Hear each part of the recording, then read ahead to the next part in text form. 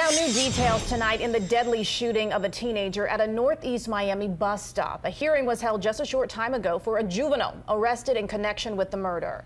CBS 4's Natalia Zaya is live in Miami with the details. Natalia. Well, the young man who police say pulled the trigger in this murder, and actually, according to the arrest affidavit, after the teen who was murdered was wounded, they say that this suspect stood over him, shooting him again and killing him. William Gutierrez is who we're talking about. Police say he was the one who pulled the trigger. He just wrapped up a hearing here. He did not have to appear in court, but the judge did decide that he would be held in juvenile detention until his next hearing, December 22nd. While one teen faces felony charges, students who attended Mavericks High with the victim, 17-year-old Brian Mercado, went to school with heavy hearts. Counselors and Principal Alex Madrigal were here to help them through it. Senseless violence that shouldn't be occurring. And it's just, right now we just feel for his family, for our kids here at school and the entire school community. It's just difficult at this point.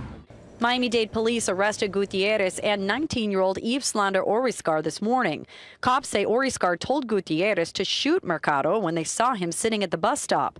72-year-old Louise Wallace was also at the bus stop and was shot in the leg.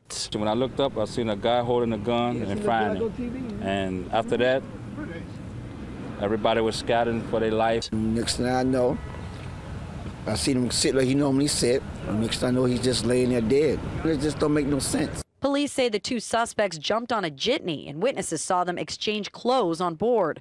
Police pulled that jitney over and made the arrests. Meanwhile, students are going about their day, knowing Mercado's life was cut short at just 17. He's lost another student, another friend. So again, Gutierrez remains locked up in the juvenile system, and two older people who were here, who appeared here during his hearing, they appeared to be his parents. They chose not to speak with the media. Now, Oriscar, again, this co-defendant, he is in the adult system. He is being held without bond. Both of these suspects are facing murder charges. They are also accused of aggravated battery with a deadly weapon for allegedly shooting that elderly woman who had nothing to do with this. And Miami-Dade police at this point have not released a motive for this murder. Natalia Zaya, CBS 4 News. Thank you, Natalia.